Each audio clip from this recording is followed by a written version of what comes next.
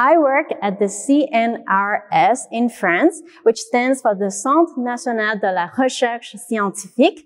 It's like FASIC in Spain. I work at the institute located in Orléans, which is a small town about 1 hour south of Paris. My main scientific interest is in the search for radio transients, such as pulsars, fast radio bursts, but also in the detection of SETI, which aims to look for signals from extraterrestrial civilizations. My job is 100% research, which means I don't have obligations to teach or do any other things, so I can really set my own agenda of how I spend my research time. Although I do enjoy very much working with students, so I supervise a number of student projects. I also contribute to different aspects of the academic life, for example, serving as the co-chair of the SKA Science Working Group, where I hope to help define the future direction of radio astronomy.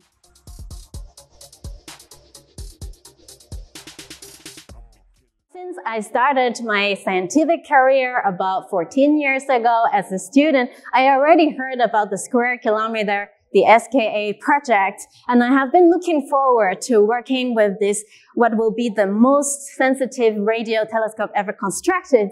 I think the SKA is really cool because it's the best science instrument that we will have, but also the fact that it is so international. It's a project of multi-countries that we really bring the world together to build something that will advance our knowledge of the universe. So when the SKA contacted me to be the co-chair of the Cradle of Life Science Working Group in 2022, I did not hesitate and agreed to it immediately. In 2023, I was also invited to join the Science and Engineering Advisory Committee for the SKA, where we meet about 3 times a year and we hear about the progress of the SKA and we provide our expert recommendation on the progress.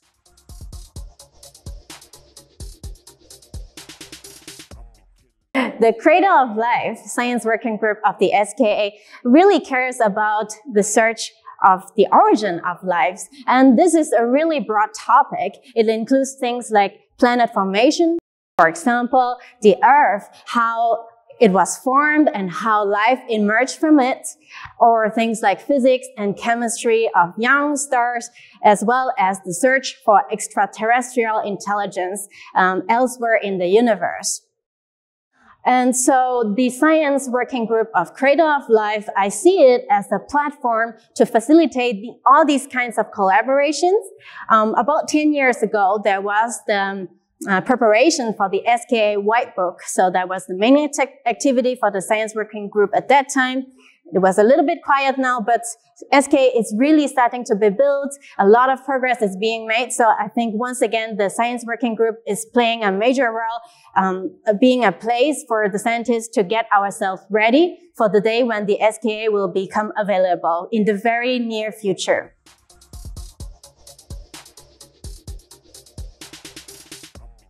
One of my research interests is in SETI. And what is that about? SETI is the search for extraterrestrial intelligence. We look for technosignatures, which are advanced signals from technology of extraterrestrial intelligence life. It is analogous to the study of biosignature, where scientists look for molecular lines like water that might show a sign of life. SETI, as a community, has really grown a lot in the last years, a lot thanks to support from private donors. And one main example is the Breakthrough Listen Foundation. It is a 10-year, $100 million program in the search for extraterrestrial intelligence. The main goal of Breakthrough Listen is to study 100 nearby galaxies, monitor the galactic plane, and also to analyze data from the nearest billion stars. Breakthrough Listen has really provided a lot of opportunity to fund young people to join the field and to contribute to the research, as well as to support observing program on many of the most sensitive radio telescopes around the world, including Parkes in Australia, Green Bank in the USA, the Very Large Array, as well as Meerkat in South Africa.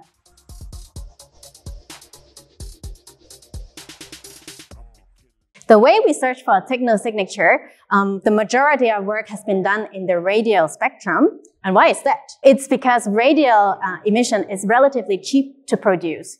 Just look at ourselves as human technology. We have been using radio telecommunications for decades now, so we might expect any extraterrestrial civilizations to do the same. Radio emission is also one of the few windows that we can go through the atmosphere, so which means we can easily detect it from Earth without having to send space satellite detector that costs more money. Then in radio spectrum, what are we looking for? We think that the most likely signals that we will detect are narrowband drifting signal.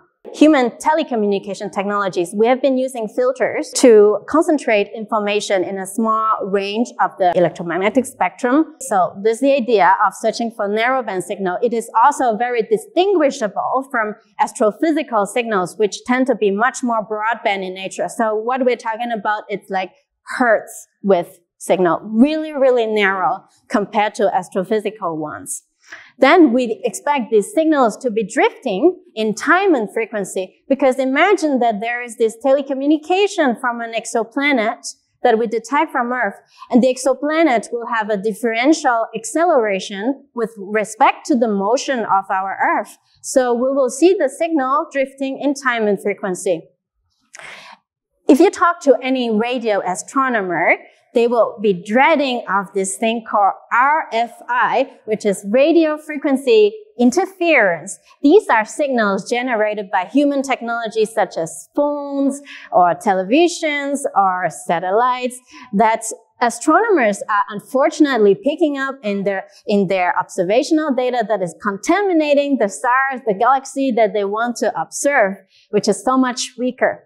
When we search for SETI signal, basically we are trying to detect RFI from space, the RFI generated by the extraterrestrial intelligence.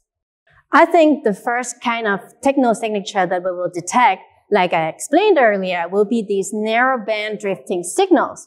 But more importantly, I think it must be a signal that repeats. We cannot just see it once and say that this is SETI signal, because as Carl Sagan said many years ago, extraordinary claims require extraordinary evidence. So we need to be able to see the same signal multiple times in the same location in the sky to be really sure that this is really nothing else, that it is real SETI information. I think we will need to coordinate with as many radio telescopes as possible. Everybody looking at the location. If we can all see it, then it helps to have more confidence that the signal is true.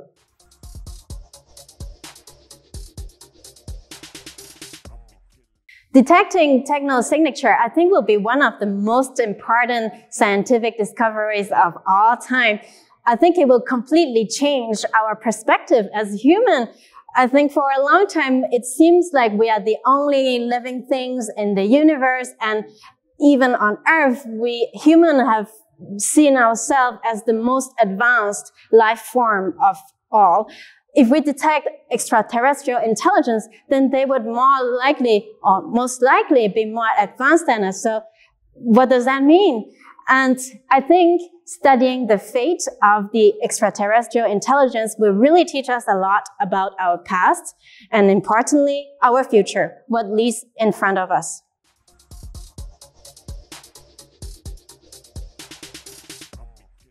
Some people say it's a waste of money to look for extraterrestrial intelligence.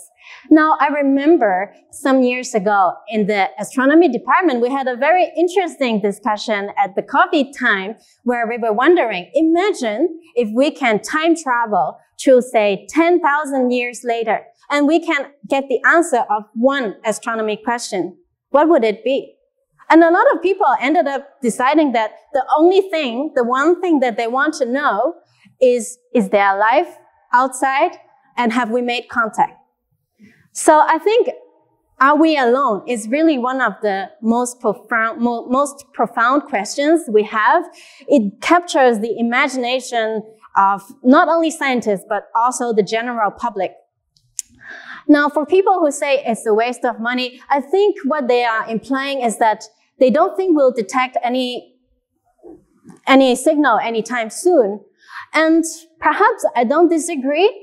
In fact, we have only searched for a SETI signal in a very, very small fraction of the sky. So it is possible that there's something out there, but we just haven't had the resources to really look properly.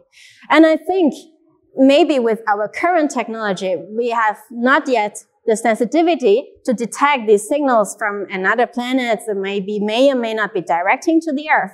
But if we don't start looking, we will never find